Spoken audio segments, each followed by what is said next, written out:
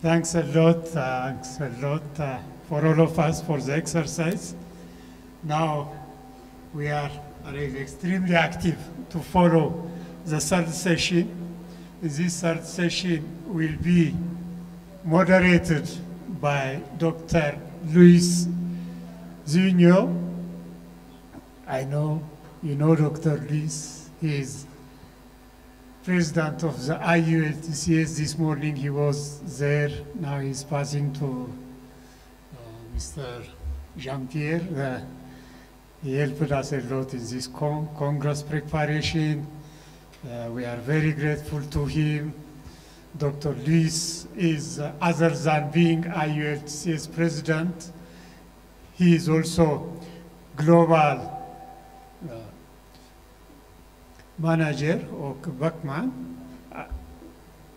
innovation manager at Bachman, and he has more than 43 years dedicated service to the laser industry. With due respect, Dr. Luis, I humbly request you to take the floor. Thank you. Thank you very much, Professor. I think after this exercise, people are very energized. Dr. Campbell is going to help me today on this session. Welcome, everybody.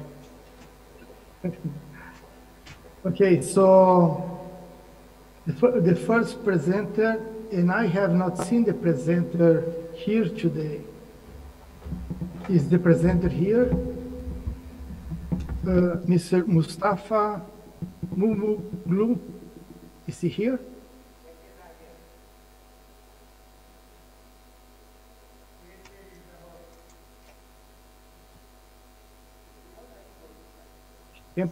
Have you seen him? I have not seen him. I've just put the name in the participants and it's not coming up. Yeah. Is there anybody else here from who might know from Dr. Luis, he's here in the hall. He's physically present. He's ready. Ah, okay. He's physically there, Louis. Okay. Okay, the title of the paper is Fabrication of Epoxy Composite Material, a Novel Approach in Waste Management in Leather Industry. Mr. Mustafa Mumuglu is from Turkey, is an experienced researcher in the field of leather engineering at Ege University, Department of Leather Engineering. Welcome, Mr. Mustafa, to the presentation.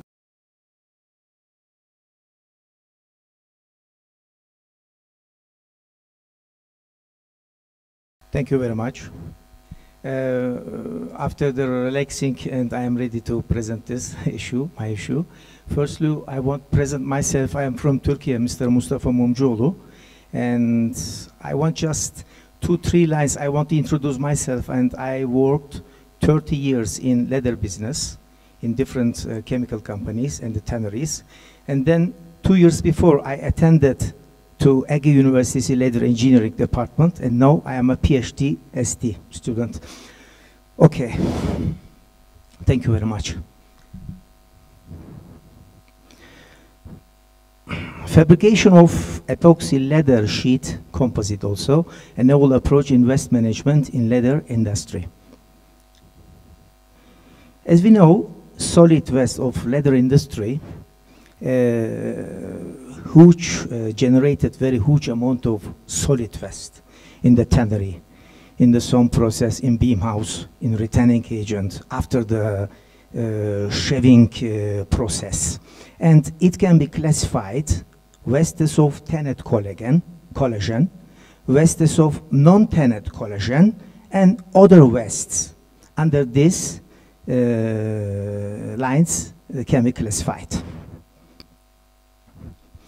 In tanning industry, raw skins or hides are converted into leather by means of sequential chemical and mechanical operations, generating large amount of solid waste. This is also a very huge problem in the world. And just a moment. These solid wastes can be classified as I showed you in figure 1. Out of 1,000 kg of rawhide, nearly 745 kg generated as solid waste in leather processing, in different process of leather process. Only 255 kg of raw material is converted in the usable leather, including splits. Typical tannery solid waste generated in tannery, such as fleshing, this is 30%, hair 2.5%, chrome shaving, chrome splits and leather waste 20-25%, skin trimmings 10%, and buffing dust 1%. Improper disposal of these leather waste causes environmental pollution. Therefore, proper optimized utilization of these wastes into valuable end products will be promising solution.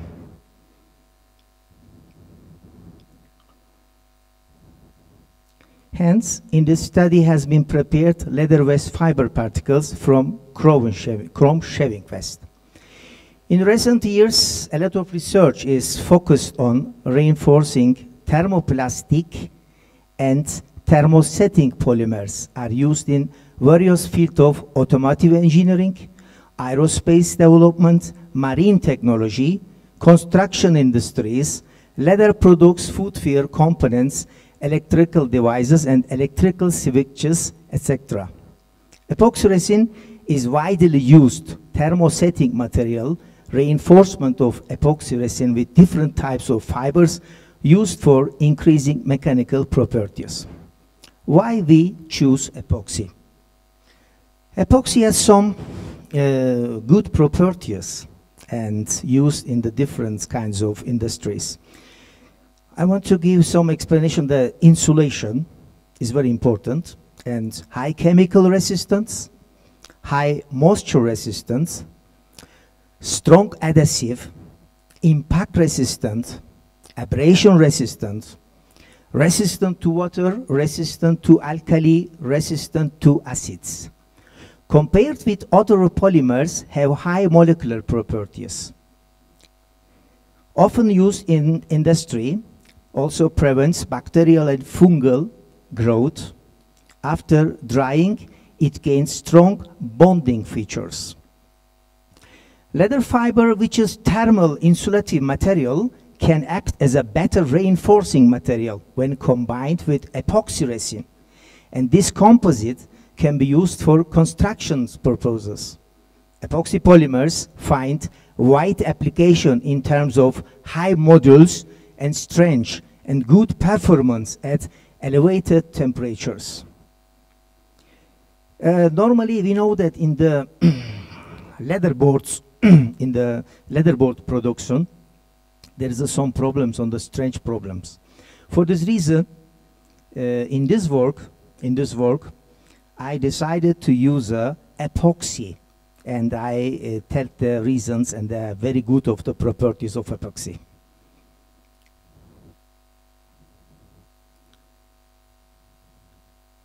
And the benefits of epoxy thermoset polymer utilizing in composite, what makes it? Reducing environment pollution, cost effective, tensile strength, good tensile strength, when you compare with the other polymers, giving a good tensile strength, lightweight. This lightweight is very important for the aeroplanes, aerospace components, also automotive sector. The consumption will be less, or the gasoline, fuel oil consumption will be less with the lightweight components. And also hardness, it gives a very good hardness after drying. It gives a good mechanical properties. Material method, 10 gram epoxy resin with hardener was taken to make 10 gram epoxy monomer was prepared, taken. Chrome shaving fiber, below than 5 millimeter, were taken and mixed using in a blender. Epoxy leather fiber particle composite mixture, so prepared, was cured in a hot air oven at 70 degrees for 3 hours. Then The sample was taken, the dimension is 8 and 8 centimeter. Composite leather sheet were cut from the cured material. This composite was used for mechanical and morphological properties. In material method, as we see on the table, there were 5 material number, and in all the materials were used epoxy polymer 10 gram. And chrome shaving fiber, in the first line you see 1 gram, then 1.5, 2 gram, 2.5, 3 gram. And gradually they increase the amount of chrome shaving fiber. And as you on the last sign, you see the total polymer, total fiber.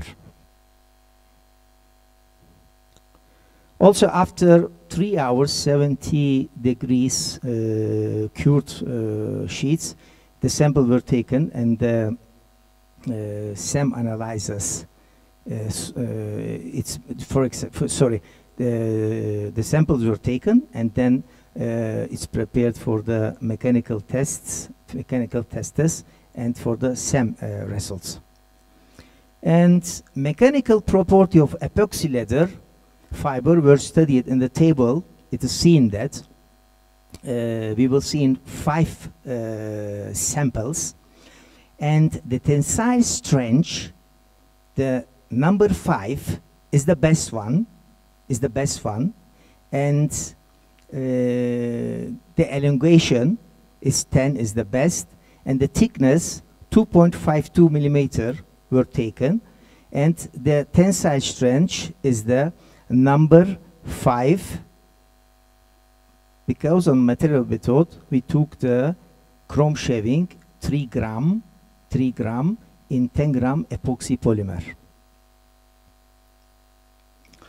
Results and discussion. SEM analysis has been done for the morphology. Morphology surface was observed, and the surface was very smooth, and in the blending of the epoxy and fiber also was observed very tight, and the smooth was very surface. Smooth surface were very smooth, and for this being the smooth surface, and later application will be more effective.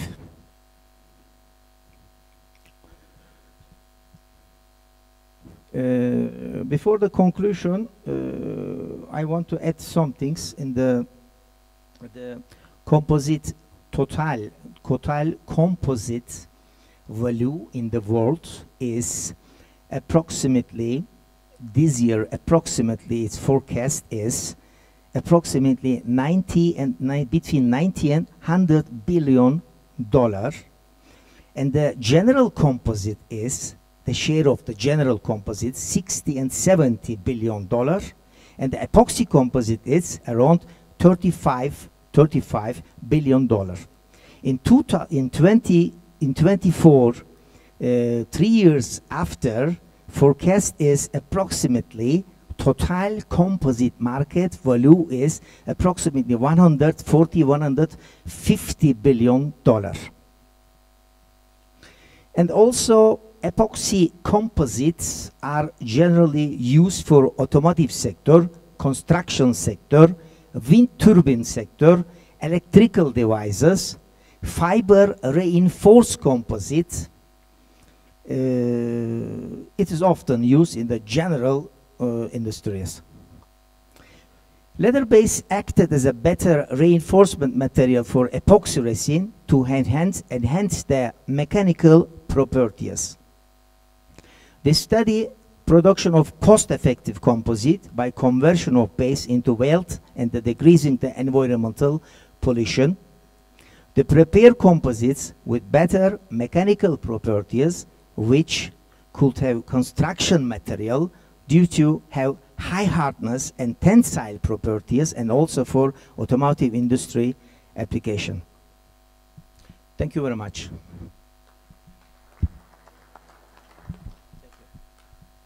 Thank you, Mustafa. Thank you very much. Here, I think your title, epoxy leather sheet, is not really appropriate, because leather should not be made out of ground substrate. The leather should be integral part of the animal skin or hide. Okay? Sorry, I don't understand. Sorry, could you again, please? I didn't understand well. Sorry. Leather, you cannot define this article as a leather material because leather has to be from the animal skin or hide or skin without grinding. The moment you grind it, it's not leather anymore. I think the title of your work is epoxy composite material. That's the proper title for your paper, okay? Epoxy, just a moment. I want to clarify. Material. That I want should to be a clarify. proper title. I want to clarify, sorry.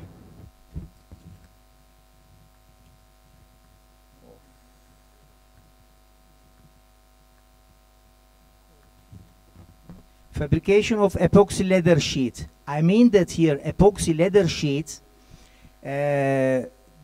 novel approach in waste management because in leather business we have a too much huge amount of leather waste. What I mean here, chrome shaving fiber.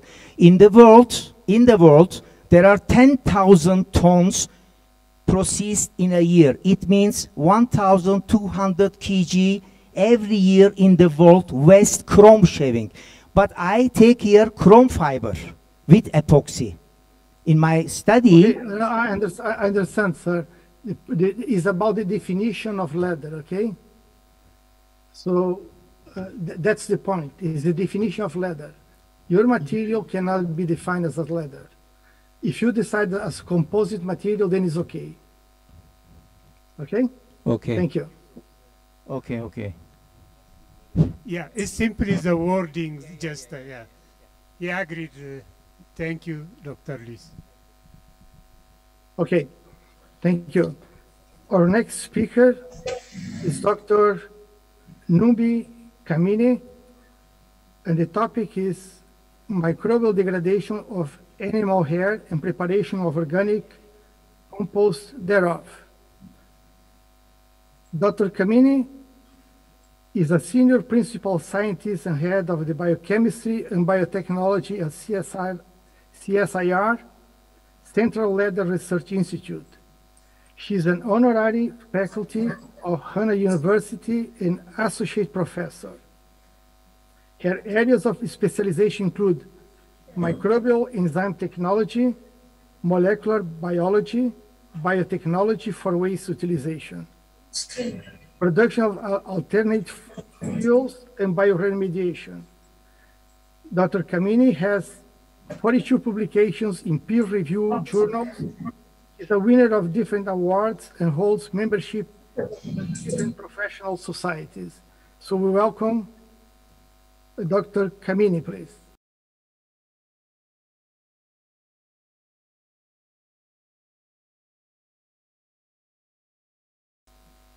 Am I audible? Yes, you're on, yes. Yeah. Good evening. This is Dr. Kamini from Department of Biochemistry and Biotechnology, CSIR Central Leather Research Institute, Chennai, India. The title of my presentation is on microbial degradation of animal hair and preparation of organic compost thereof.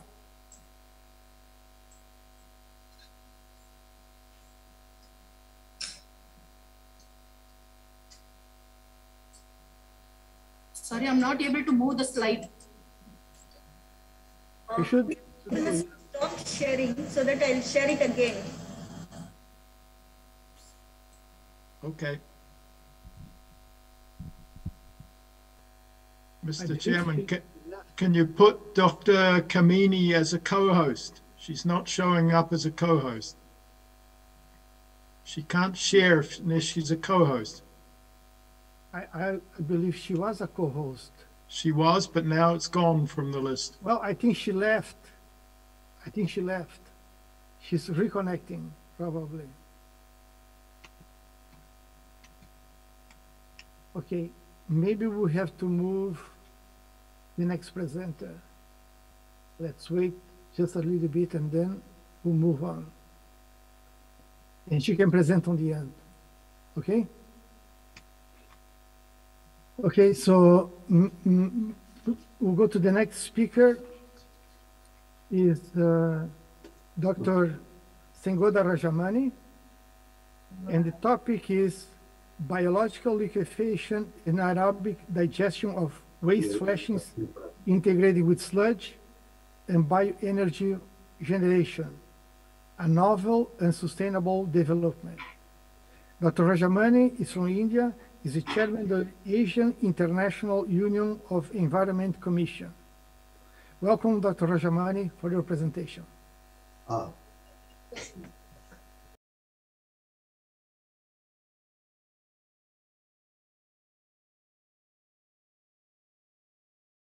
Good afternoon. Thank you, Chairman, for your nice introduction. And I am pleased to see all our IULTCS colleagues and the participants after a long time.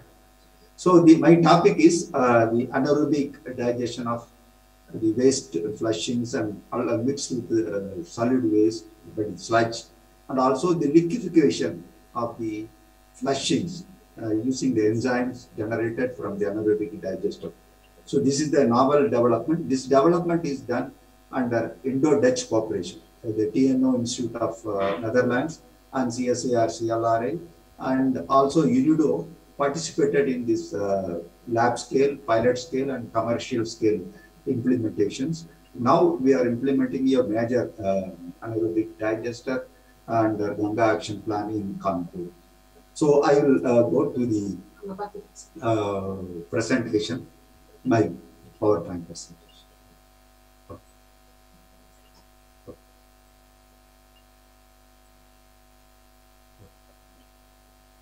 My co-author is Mr. Arnold Mulder, formerly was with the TNO of the Netherlands. We have developed this with our CLRA, CSIR colleagues, TNO colleagues, and also UNIDO participated in this South Asian program. It's a real good development, and in one of our recent presentation by Mr. Kahl also, the European Union also encouraging the anaerobic digestion to reduce the volatile organic matter from the solid waste. You see, the other process is about 17 million tons per year, but the waste discharge is 600 to 650 million, and it goes along with a large amount of salt. But the chromium management is done in many countries, chrome reduction, chrome-free process. All this is the major problem is tannery solid waste, which is 6 to 7 million tons totally, and in Asia itself it's nearly 4 million tons. The main problem is disposal, safe disposal of the flushings. The flushings, earlier they were using for glue and gelatin, now a lot of synthetic materials have come. So they could not dispose these flushings in a safe and sustainable way. Sludge disposal also become a major problem. Even dumping into the hazardous category, secured landfill, there are a lot of restrictions. You have to reduce the volatile organic matter from the sludge. So for that, the new guidelines have come. In India, the entire sludge from the tannery effluent plant CTPR, it is characterized as hazardous waste. But the volatile organic content in the hazardous sludge is more than 20–25%. But it is being restricted. It should be less than 20% as far as in India is concerned. For Europe and all, they are restricting to less than 5%, some places 10%. So there are two ways of managing it. One is adding further inorganic chemicals like lime and all. Then that will increase, so that it will reduce the volatile organic content, but the total volume will increase. The cost will also. So the other way is to reduce the volatile organic matter by segregation and anaerobic digestion. So this is the feasible option we have developed during the past 10 years. The separation of another innovative development is separation of the liquefaction phase and the anaerobic digestion phase in the anaerobic digestion. See, the first phase, liquefaction phase, first to 6 to 7 days is done mainly by enzymes. But the next 20-25 days, it is done, anaerobic digestion is done, methane producing bacteria by generation. But there won't be any water in the first phase, but the water start coming in the second phase. What we did is we separated the two activities in two different reactors. So that is the main thing. And also we have used the residual biomass and enzymes in liquid coming from the anaerobic reactor to dissolve the flushings. We biologically dissolve. If we take the biologically the flushings from the tanneries, collect the waste biomass from the reactor using adding a little more enzymes, but biologically it liquefies. There is no mechanical means, we don't mince it and liquefies it and convert it into a liquid. So this is the process flow diagram. We take the sludge, segregated sludge, but we also nowadays segregating the chrome stream, the soap stream with more organic contents and other composite stream. So we take the bio sludge, no chromium or less chromium, and take the flushings. The flushings are biologically liquefied and mixed into the feeding tank. So the liquefied flushings give a lot of COD and improves the biogas generation because a lot of fats and other things increase the COD to 25,000 to 30,000. It goes to the anaerobic reactor. The anaerobic reactor works 25 to 30 days and gentle mixing, and it gives the biogas, and one part the supernatant. The supernatant means it's a biomass, liquefied biomass goes for the liquefaction. The digested sludge comes in the bottom. So this is an interesting part of the biological liquefaction. We bring the flushings from the tanneries, the waste flushings mostly scattered and all, and we put it in different tanks. We add the biomass, the supernatant from the anaerobic reactor into different tanks. We give gentle mixing under normal atmospheric conditions. It loosens the fiber. The enzyme slowly loosens the fibers. So in at the end of 7 to 8, 10 days, it becomes loosen the fiber. It thick yellow color biomass with fat and all. It is collected in the bottom of the tanks. So we use different tanks for each day, and the end the cyclic process, and the liquid is collected in a separate tank, and along with the bio sludge from the clarifier, around 3 to 4% solid, is pumped to the main reactor. So we developed two reactors. One first reactor under UNIDO support. This is in the French cooperations. The CTC also, the experts, Mitchell, Macalala, and all they were involved. And we feed the biomass, liquefied flushing as well as the sludge with the recirculation. And within 25 to 30 days, the biogas is generated. Then it is collected in the gas balloon, and the balloon is taken to the further to the gas engine, and gas engine generates the power. And the digested sludge again is taken for the further composting after dewatering. So this is the source of the feed, and you can have a clear idea what is the volume. The liquefied flushings, how much it is giving the COD. And in the first reactor, the semi-commercial reactor, we feed about 55 meter cube of sludge every day in the mixed conditions. And the COD is around 1,900 kg and all. And this gives roughly 0.5 meter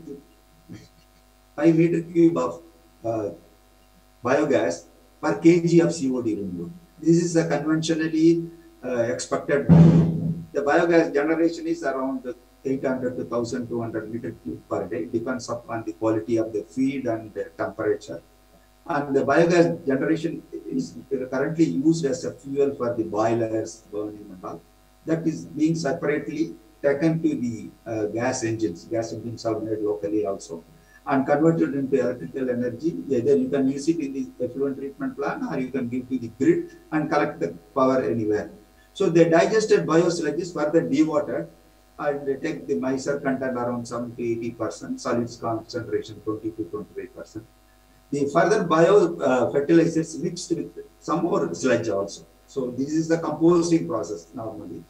That is composted, and it is done in for 10 to 15 days. It's become a black moss, and that process also we made it simple. Next.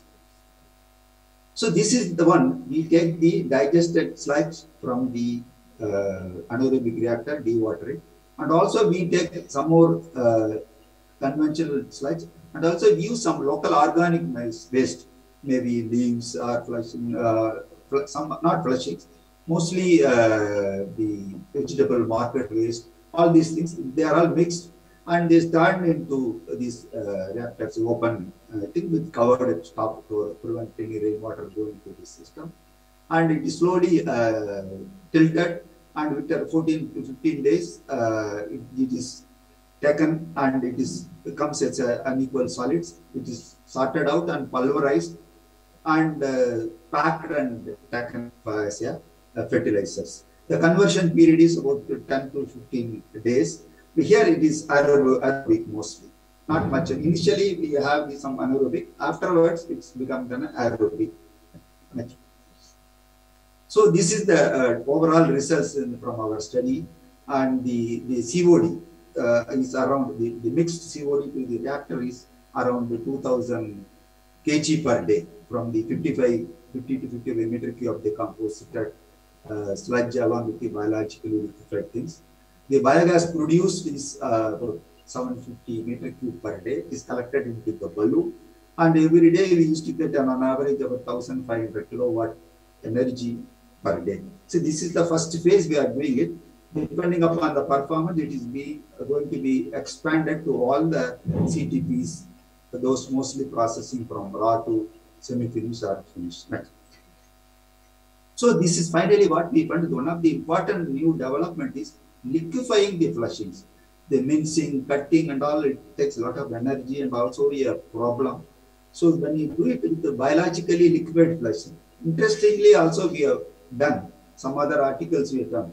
If you are doing the living process or hair removal with the enzymes, that flushings liquefies faster. So that is also an added advantage for us. In case if your process, instead of using totally sulfide, we use some enzymes. It also adds the liquefaction process and faster. And no mechanical system is there. There is, interestingly, there is no water, because not much studies were done on the enzymic activity and the waste flushings or digestion. But interestingly, there is no emission till the end of the enzymic activity. Once it starts the biological activity, bacterial activity of biogeneration, it smells. By the time it is fed into the anaerobic, closed anaerobic reactor. So now we are using the gas as fuel for the boilers and other things. But simultaneously, we are planning to convert into electrical energy to using gases. So the additional advantage for us, it is a unique development. There are two advantages: the conversion of the entire flushings into biofertilizer energy, and the sludge. The sludge also, when we segregate the biodegradable sludge and anaerobically digested, the volatile organic content in the hazardous category sludge reduces by 50%, 60%, depending upon the things. So we are able to meet the new environmental requirements in disposing the sludge without chemical additions. Otherwise, it will become too costly and complicated. So it is being replicated in India. In Netherlands also, the two units, the liquefaction and all, being two tanneries, they are doing it in Netherlands. Scope for replication of many places, as mentioned by Mr. Karl, and the European Union and others also. They are encouraging the anaerobic digestion, reducing the volatile organic matter going to the landfill. So this is the good thing, and I would like to thank it with the efforts of many collaborators, starting from the Indian Weather Technologies Association, Mr. Arnab Jha, IULTCS.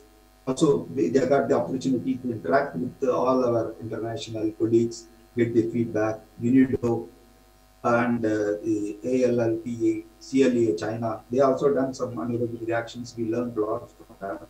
So Italy and all, they have given the feedback how the sludge the volatile organic content to be reduced in the slides. So like that, we taken support and guidance from the lessons learned from many countries and other things. And the government of India now giving good support for the implementation of anaerobic digestions. I would like to thank the government of India, CSCR, CLRI, Big Leather Complex, and the Netherlands government, and Indo-Dutch Cooperation, and my colleague Arnaud Mulder, who has done a lot of guidance because they have got a lot of experience in the anaerobic digestions of the organic matters. 1 minute. 1 minute.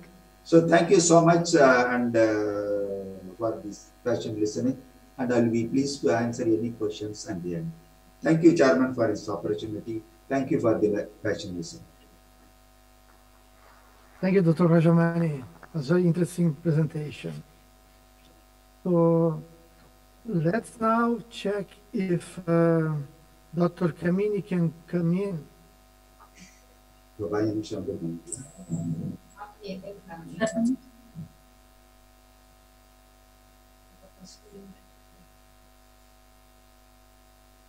Okay. Oh, wow, very good. Yeah. Good. Very good. Thank you. Good evening all. There was some connectivity problem. So the title of my presentation is on microbial degradation of animal hair and preparation of organic compost thereof. So in the leather manufacturing process, unhairing is one of the unit operations where hair is removed from the hides and skins. About 50 tons of hair waste is generated per annum during the processing of 1,000 tons of hides and skins. This needs to be safely disposed because the hair waste is not biodegradable. The disposal of hair waste causes various environmental problems. Therefore, safe disposal of hair is essential.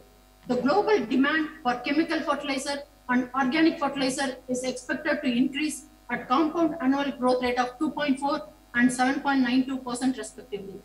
Globally, India is the second largest consumer of fertilizers. Fertilizer demand for India is 52 million tons per annum, and to meet the demand, 15 million tons is being imported.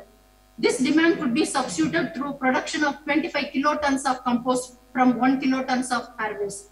This is an exemplary model of waste to wealth approach. So efficient degradation of hair is essential because the hair waste is rich in keratin, it is recalcitrant, and its degradation is low in nature. Even the common proteases that are available in the market, such as pepsin, papain, they are not able to degrade the hair. The disposal by dumping, burial, and incineration causes various environmental problems associated with air pollution and contamination of water resources.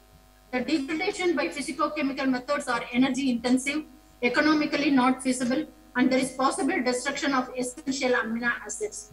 Microbial degradation is found to be an alternative method because the method is highly efficient. The organisms could be grown in simple medium, and there is possible recovery of valuable products like amino acids and peptides.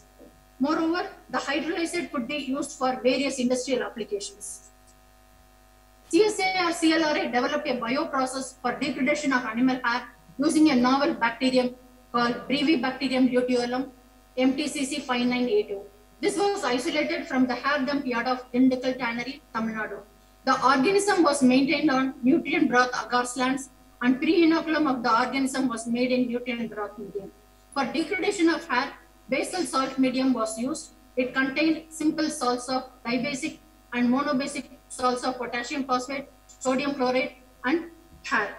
This organism is unique because it is capable of utilizing hair alone as the sole source of carbon and nitrogen. Because the available organisms, whatever it's available in the literature, they require addition of carbon and nitrogen sources. These are the fermentation conditions. About 10% of the pre-inoculum was used for scale-up studies in 7 liter, 75 liter, and 750 liter fermenter with working volume of 5 liter, 50 liter, and 500 liter medium. The organism was grown for 72 to 96 hours at 30 degrees centigrade. The fermentation results showed keratinase activity of 100 units per ml with productivity of 1.5 units per ml per hour and 1.65 units per ml per hour in 50 liter and 500 liter medium. The initial pH of the medium was increased from 7 to 8.9 and 8.4 in 50 liter and 500 liter fermentation medium.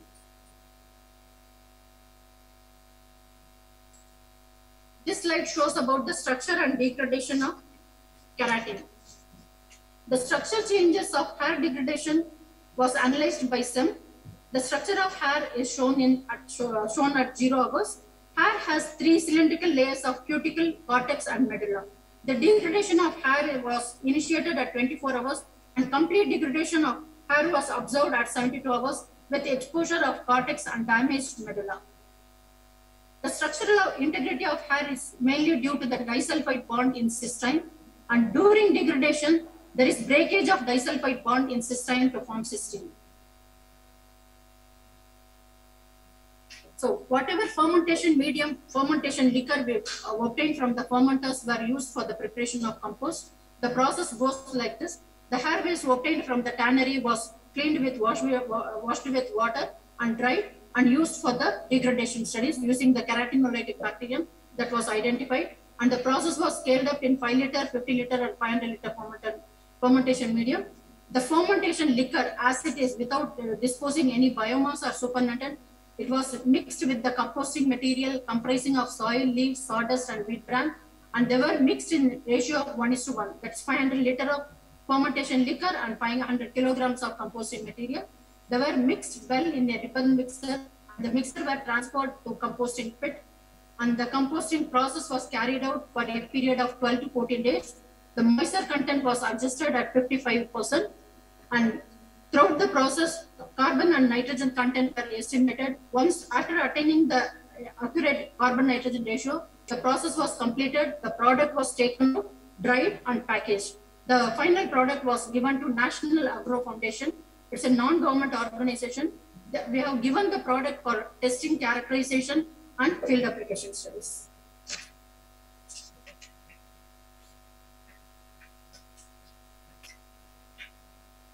During the composting process, various parameters like pH, temperature, moisture content, microbial population, organic carbon, and total nitrogen were estimated. The temperature was seemed to be increased from 33 to 48 during the initial period of composting, and thereafter it was decreased. The moisture content was maintained at 55. There was significant increase in microbial population from 10 power 4 to 10 power 6 at the end of composting. The carbon-nitrogen ratio was initially 40, which decreased significantly at the later period. The compost prepared at 550 and 500 kilogram levels were analyzed for parameters like pH, conductivity, moisture, total nitrogen, total phosphate, potassium, organic carbon, and carbon-nitrogen ratio, and compared with the fertilizer control for their acceptable limits. The results were found to be comparable with the fertilizer control, hence further taken up for field application studies. Application of compost in paddy crop was carried out at Sirunagar village in Kanchipuram district, Tamil Nadu, India.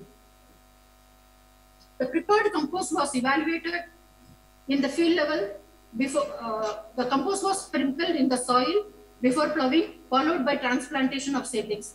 The crops were analyzed for various properties, and the yield of crop was 20%, which was higher than with the control. Similarly, the compost was applied in chili crop. The compost was applied in Malampudi village, which is one of the drought areas in Ramanathapuram district, Tamil Nadu. The chili seedlings were sown in the field after application of compost. There was significant increase in product yield by 20% with controlled growth of roots.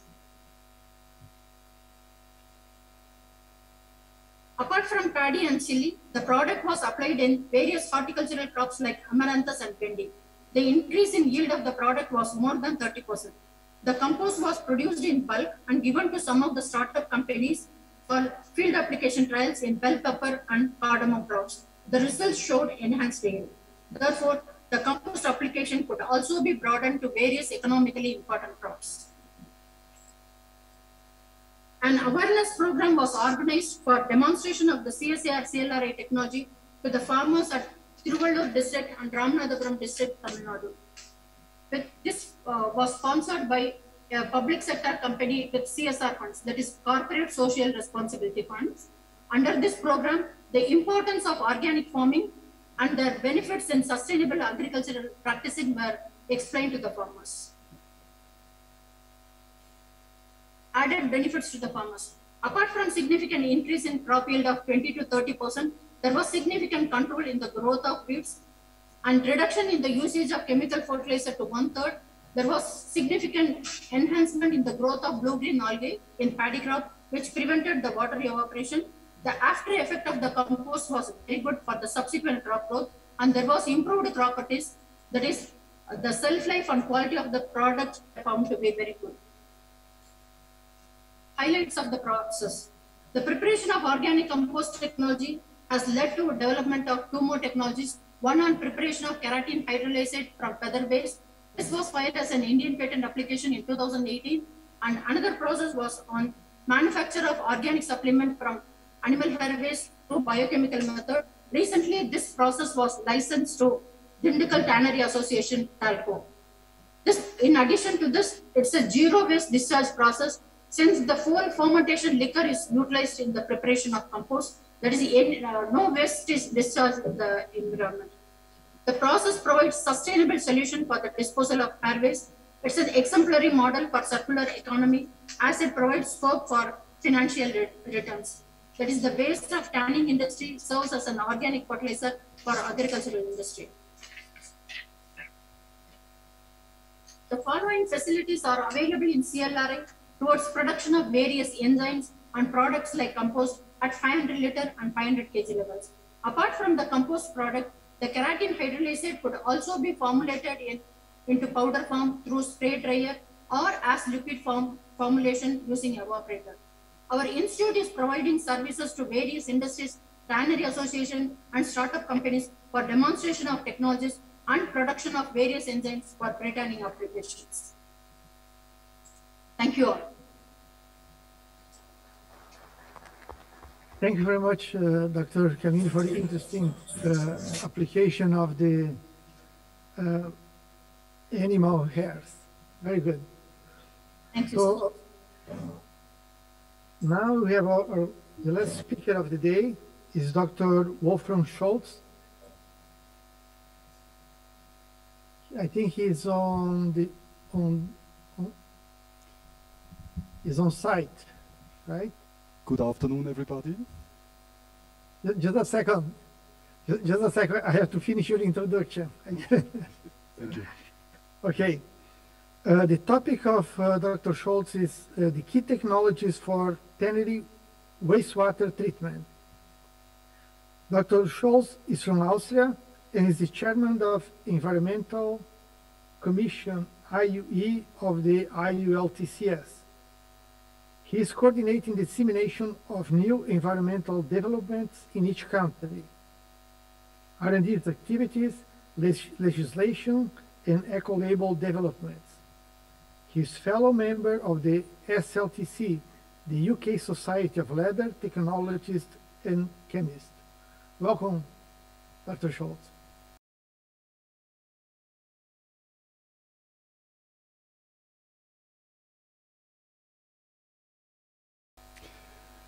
Thank you very much, Luis.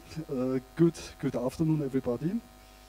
Yeah, I'm very pleased to be here today and to meet a lot of colleagues, and also congratulations for this first hybrid conference. Good. I would like to give you an overview. I'm the chairman of the IUE Commission, and the IUE Commission is one of the 5 commissions of the IULTCS. And we have representations from over 30 countries. We meet regularly in one of the member countries and interact on environmental issues and find technical solutions to tackle the pollution problems in tanneries.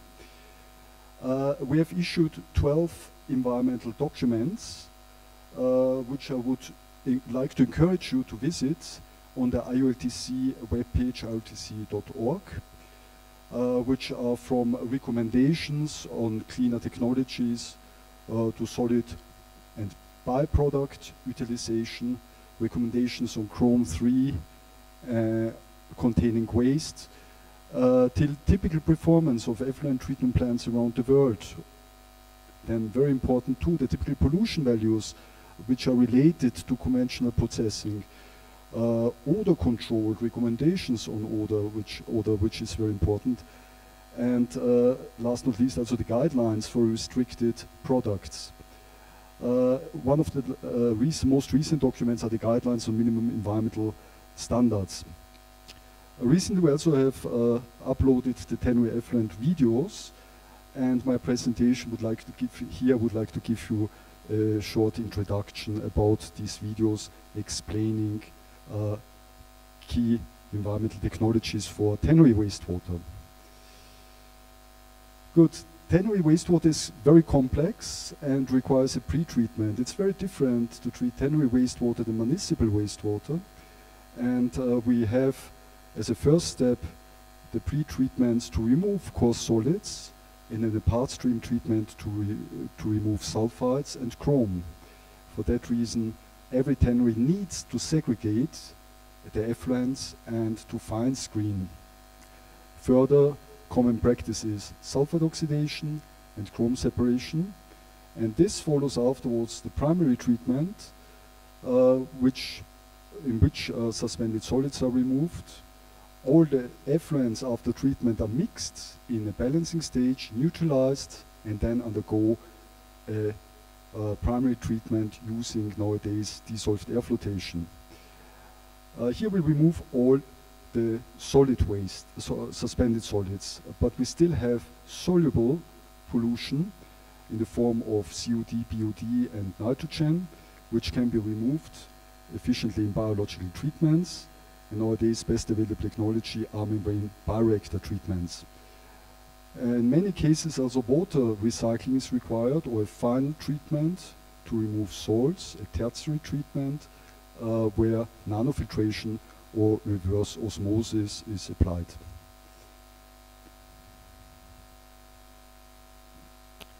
So I would like to show you one of the first steps, which is practically the fine screening. This is important. As we said, we have to segregate chrome-bearing effluents. This can be from tanning and samming, effluents containing sulfides from liming, washes and flashes, and then the general effluents from soak, delime, retanning and finishing, if we look at all the processes from raw to finished leather. And here we apply fine screening to retain the coarse solids that obviously protects the subsequent treatment steps, and also eliminates particles to avoid damages and blockages of pumps and pipes. Here you can see a photo of a fine screen. Takes a little time, so. Photo of fine screen. The common best practice nowadays is to screen down to 1 millimeter.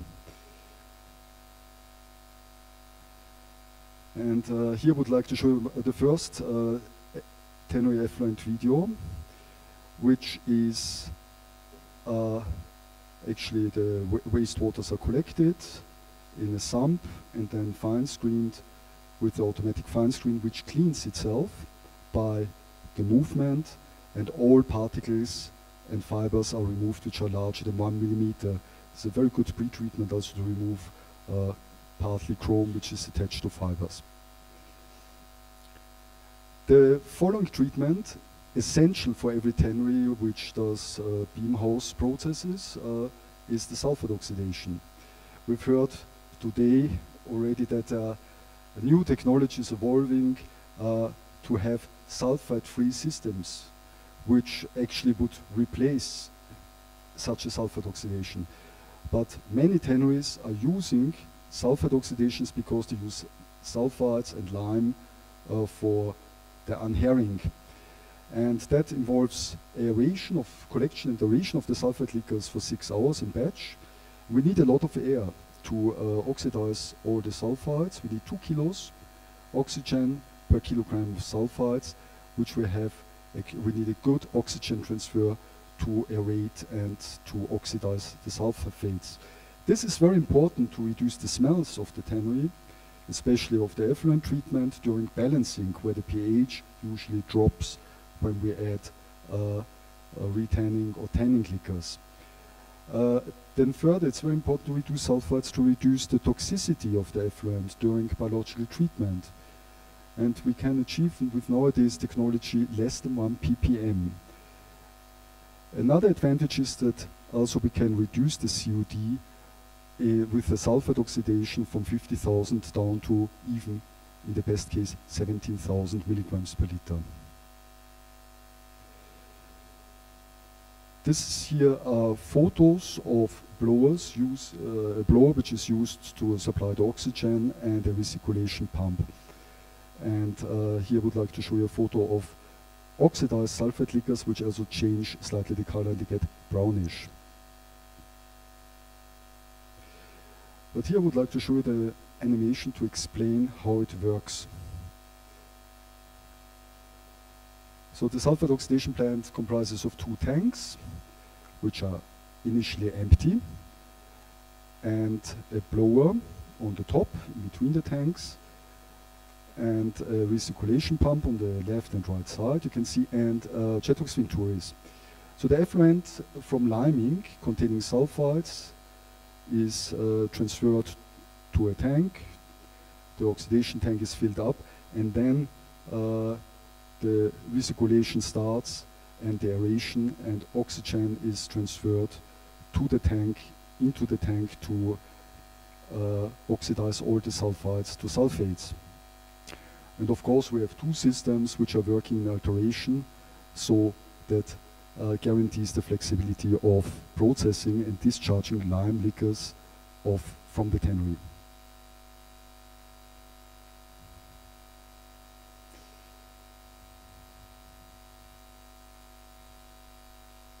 Good. So the next step is the chrome recovery. Chrome liquors have to be segregated, which is very important.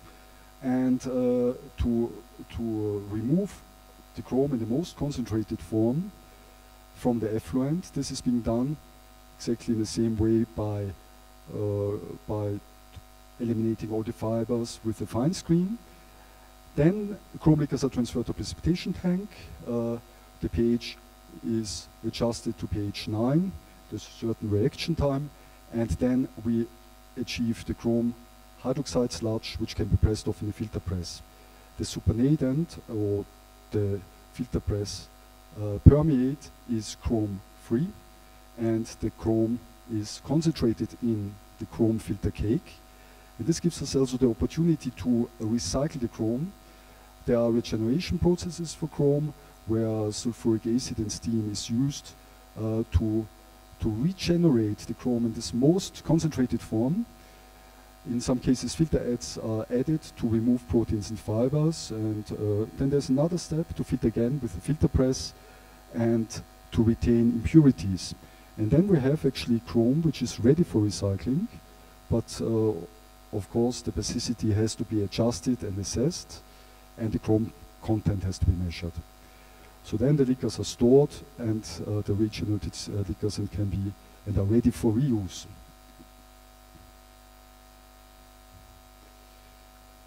Good, here this is a photo of the chrome cake in a filter press. This is the most concentrated form of chrome. In the following, when we have done these part stream treatments, and we have actually dealt with chrome and sulfides and treated these 2 streams, problematic streams, we can add all the effluents in a balancing tank. Here we can mix the soak, delime, retanning and finishing effluents together with the treated effluents from these 2 part streams.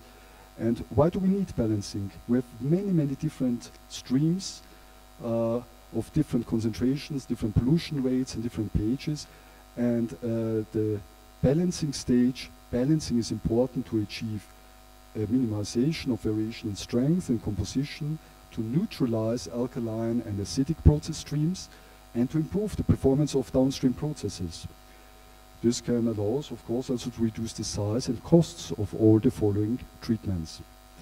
Here I would like to show you a photo of a very modern, very efficient balancing system, which comprises of Jetox Venturis and a recirculation pump.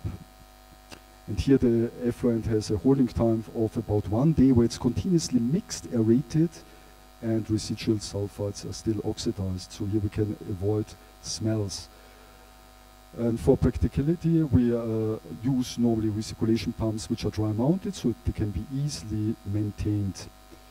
How does it look in action? So this is a balancing tank where oil is mixed and aerated, and you can see no big air bubbles on the surface, but a very, very good mixing and aeration of the balanced effluents. So how does this work? Here you can see exactly what you saw before in the photo in an animation. Balancing tank usually is full, and the screened tannery effluents are collected in a balancing tank. Then we have a recirculation pump where the effluents are recirculated and pumped through the jet oxygen turrets. Air is sucked in, so here we don't require a blower, so it's very energy efficient, this mixing and aeration system, because we don't need a blower energy additionally. And you can see that fine bubbles are evolving, and the main advantage here is that we don't need any maintenance for the tank because no solids can settle.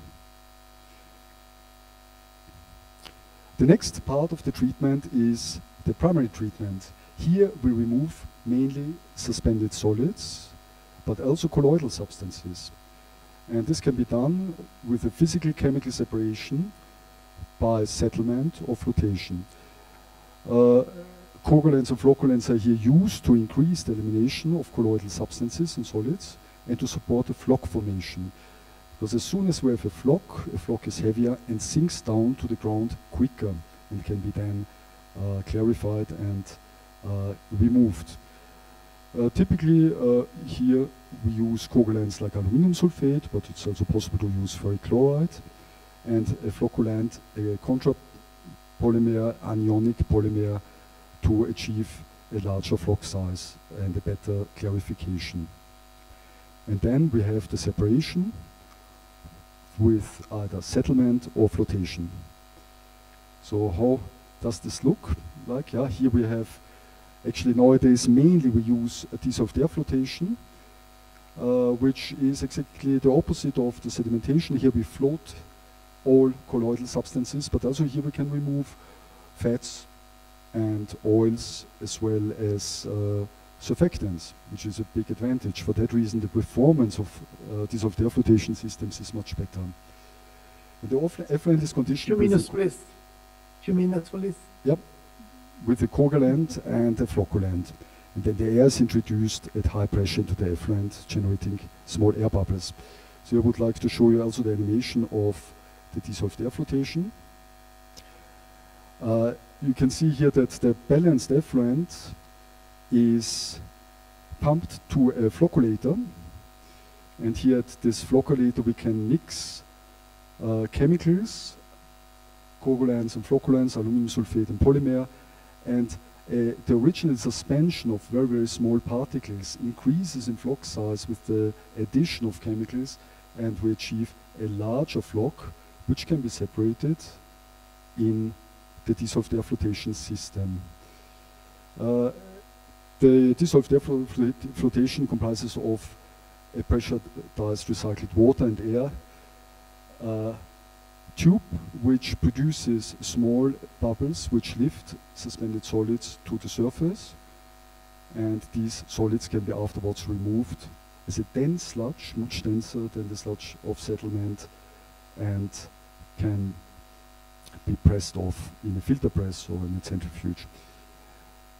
The effluent after dissolved air flotation is well clarified. Okay, I will show the next one because I have to be a little bit quicker, I've just heard. So dissolved air flotation looks like that. You can see here on the right the discharge, which is completely clarified, transparent effluent, and the dissolved air flotation system, which is a stainless steel tank, able to remove 98% of the solids. So you can see here on the right side we can achieve a completely clarified, clean effluent with almost no suspended solids and a very dense sludge, some sediments, sand, earth which settle are removed at the bottom of this fully automated dissolved air flotation system. But okay, now we have removed all soluble pollution, and we still have all suspended solids, but we still have remaining soluble pollution, which is in the form of nitrogen, phosphate, but mainly degradable COD and BOD. And for here, we use a biological treatment, activated sludge treatment, to remove with microorganisms the sludge, to remove all the compounds and convert in CO2 and surplus sludge.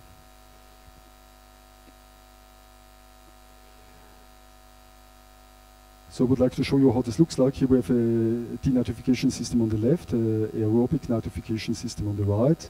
And in the denitrification, we can remove completely nitrates, which are formed in the aerobic system on the right during the biological treatment. We'll go quickly through because I wanted to show you exactly also again the animation. So here we use fine bubble aeration actually to efficiently aerate the biological treatment. This consumes a lot of energy, so we try to use the most energy efficient treatments, like here vertical diffusers for the biological system. But nowadays there are very high advanced biological systems, modern systems like membrane bioreactor, where actually the secondary clarifier is replaced by membrane filtration to retain suspended solids in the biological system. So we have a longer retention time, and we also can degrade problematic recalcitrant substances, recalcitrant COD, which are normally very difficult to degrade. And what we achieve is a reliable, excellent treated effluent treatment quality, and a main advantage is also the plant size reduces a lot. We have to aerate much less because we need 2/3 less of biologically aerated treatment, which reduces the energy consumption about 50%. Energy nowadays is a very important factor, looking at carbon footprints. And we can also reduce the minimum, we can reduce the excess sludge generation. Usually in conventional treatments, it's around up to 50% of all the BOD degraded ends up in surplus sludge. Here we have 10 times less. And as these MBRs, membrane bioreactors, are very efficient, we can actually improve the performance with, we have achieve improved performance to reduce ammonia to less than 2 milligrams per liter, and to reduce COD down to up to 95% and BOD to 98%, compared to conventional systems, biological systems, where we talk about 88%. Just please, 1 more minute, okay? 1 more minute, yeah. Thank you. Good. I will quickly flip through the presentation. So here you can see the permeate quality after membrane bioreactor treatment. There's another animation which I really wanted to show you, but you also can visit it on the IULTC IUE web page about membrane bioreactor treatments, which explains the biological treatment in detail. But nevertheless, afterwards we also can, after such high quality membrane bioreactor treatment, it's possible to use nanofiltration for water recycling, which has advantages regarding in comparison with reverse osmosis. As with nanofiltration, we don't retain sodium chloride. So all bivalent ions are retained, and we achieve actually a recycled effluent quality, high quality water, without concentrating up sodium chloride. Here you have a picture of an industrial scale nanofiltration plant, which was installed about 12 years ago in France. And the result is a permeate which has less than 1 millisiemens. And actually it was possible here to improve the quality of discharge and to meet a very strict river discharge norm in this area in France of 125 milligrams per liter COD. And just to conclude, I would like to show one more animation about nanofiltration or reverse osmosis. And actually, a nanofiltration plant looks like that. We have effluent being fed from the membrane bioreactor treatment, and we go first through a cartridge filter, and then afterwards with a high pressure pump, but here only at 8 bars, the water, the effluent is recirculated through the membranes, which are installed in series. And here we are using much less pressure, so here 8 to 12 bars, compared to reverse osmosis, where pressure has to go up to 50 bars, depending on the salt concentration. And we achieve a very clean permeate, which can be afterwards treated, which can be afterwards transferred for water recycling. I only wanted to show how such a nanofiltration module looks from inside. It's a little bit like a French roll. And you can see here layers of membranes and a spacer. The effluent is pumped along the membrane surface through the spacer, and the water is collected.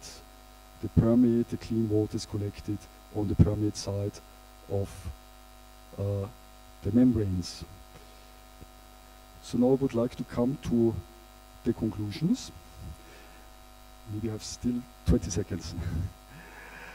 So to conclude, please visit the IOE webpage and look at the effluent videos.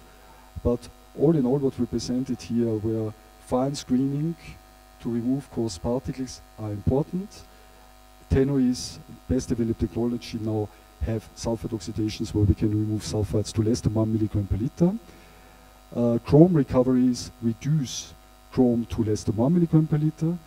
The advisable treatment nowadays for primary treatment is dissolved air flotation, DAF treatment to remove also micropollutants, and recalcitrant COD, achieving effluents with less than 50 milligrams per liter suspended solids. It's a full automated plant.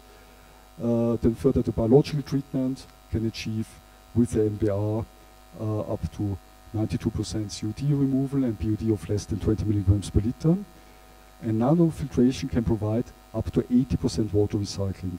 So all these measures of key technologies for wastewater treatment achieve local standards, but also currently getting stricter and stricter international standards like Leather Working Group and zero discharge of hazardous substances, CDHC compliance.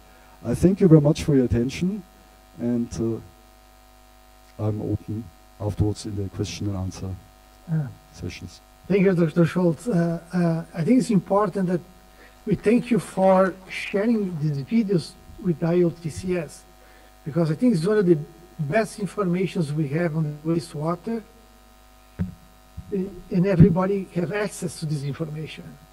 So I really appreciate that. So now we have questions. Dr. Campbell, would you like to moderate those questions?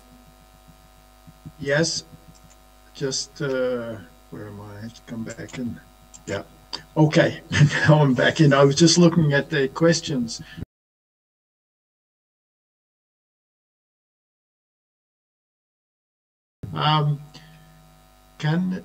There is a number of questions already come in. Can I ask that they be put up on the screen like we had before?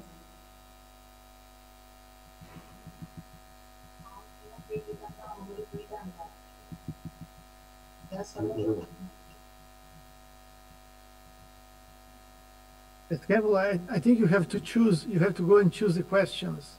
Approve the question, so it's going to show up. Yeah. Yeah. Answer now. No, I think here, this is okay. Yeah. They're doing this here. I think you have to go right down towards the bottom because the whole list is quite a long bunch of questions from earlier today. Session 3, yeah.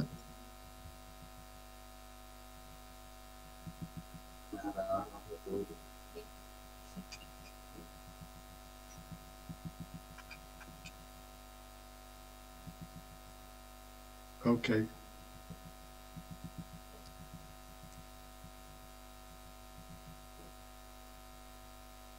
Okay, there is, yes, Doctor, yeah, that's fine. Yeah. Can you bring that one up? Dr. Kamini, there are several questions come up for you. I leave you to answer. Yeah, I'll do it, yeah. Please comment on that.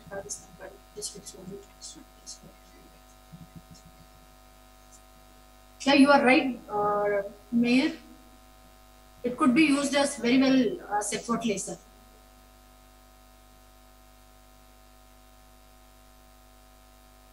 Okay. So Dr. Kamini is agreeing with what your question, Michael. So we now go to the next question.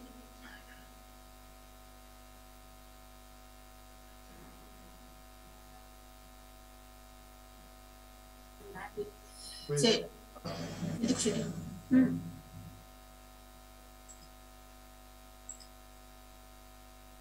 Could you please comment on how you measure the keratinase during the laser treatment? Actually, we'll be estimating the keratinase activity using angiocasin as substrate. Sorry, I didn't understand. Using a We'll be doing the keratinase activity using angiocasin as substrate. So the mechanism behind it, during degradation, keratinase enzyme will be produced, and that keratinase will break the disulfide bond which is present in the hair. Okay. Okay, thank you. We go to the next question. Do you think immunization of hair with Lyme in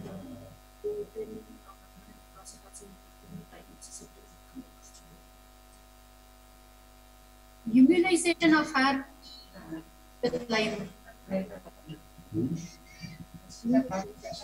It's immunization or?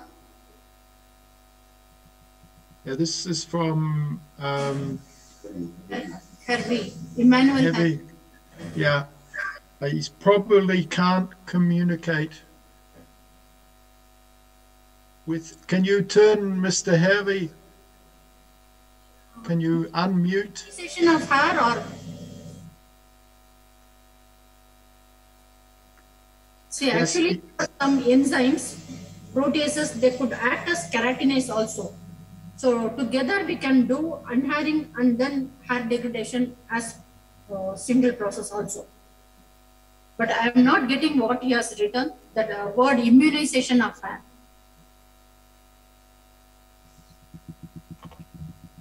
Yeah, I'm not. Can you come in? Maybe you can't unmute. Yes, now you can speak. Mr. Hervey. We show ZSP system where we make immunization of hair, and with my experience, when I cannot succeed to unhair all the hair in ZSP, addition of keratinase or some sulfite cannot affect the hair. My question is the system shown by Dr. Kamini can have a good success with hair immunizate with the Lyme?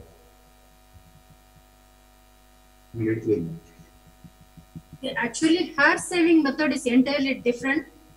During whatever hair we obtain after the unhairing process, it could be converted into compost using microbial process. Nice to hear. Okay, thank you. We try the next question.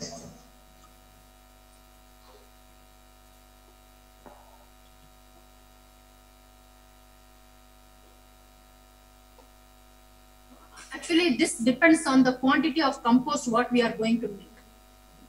If the quantity of compost is 1 ton, then it depends on the pit size, how many pits we are going to make. There are so many parameters involved. For example, for preparation of 500 kilogram of compost, we used around 1,200 square feet of area. That's half ground. Okay. Okay. 1,200 square feet. What's that? 10 square meters or something? Yeah. Yes. Okay. Can I answer, Kamini? Yes, sir. Yeah. Actually, for the composting, it's as she has mentioned, depending upon the characteristics, volatile organic matter and all. Then normally for 1 ton process, we require about 15 meters in the open, 15 meters square. That means 1,500 square foot or 15 meters square. It's not much, maybe maximum 20-25 meters square only we require, because the detention time is about 15 days, 14 to 15 days. So 1 ton, maybe height you can take it 1 meter height maximum, or 50 to 60. So 20-25 meters square per ton of compost processing you require. So if you are processing 10 tons, you may require say about 200 to 50 meters square. So it's not much, but Okay. Thank you very much, Dr. Rajmani. Okay, that question we can close. Are there any more questions to ask?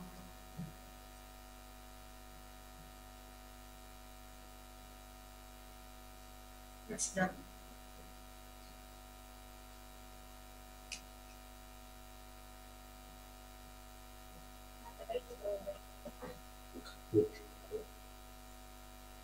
Sorry, I got myself muted. Okay, now I think I'm open. Are there any more questions to answer?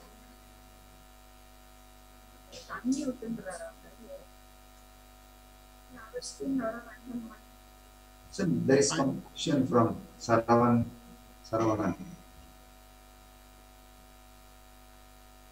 I think we've answered all of the questions which have been sent in. Just a quick response. He's speaking now. Yes. Wait a minute. Campbell, he's live. He's live. Yes. May I? Yes, please. Yeah. Yeah. It is just to supplement the question connected to the immunization of the hair. Even the immunized hair can be degraded by the organism luteolum. That's what we have found. The organism is robust enough to disintegrate the immunized hair too. That's my response. Therefore, the immunization does not impact the process of degradation of the hair negatively. Thank you. Okay, thank you very much for your comments. Very good to hear that. Okay, I think we have answered all the questions that were sent in, and I think in that case, do you want to close the session out, Lewis? Or I would like to thank everyone. Campbell for the help, and I think we should leave to the professor to close the day. He deserves to close the day. Yeah, I've been impressed. We've had a large number of online people listening the whole day, and I saw Lewis was doing the exercises before, so that was very good. It must be about 2 o'clock or 3 o'clock in the morning where you are, Lewis, but it's yes, okay. Professor McConan, can we hand the session back to you now? We have completed session 3 successfully. And I hand it back to you. Thank you very much. Thank you very much, Dr. Rees. And thank you all, Dr. Campbell Page, Dr. And Rees, also all my colleagues. Well done. Yes, thank you very much for all to our moderators, the IULTCS Secretariat heads. Thank you also for all the presenters, the participants. Thank you. Really, it was a relatively long day, but you actively participated. We are very much grateful. We are concluding our first day session with this. We acknowledge also our sponsors at this last minute. I hope they will be displayed on our screen. We wish you a very nice evening. Tomorrow morning we will meet. Obviously, our session will start at 9. Thank you very much.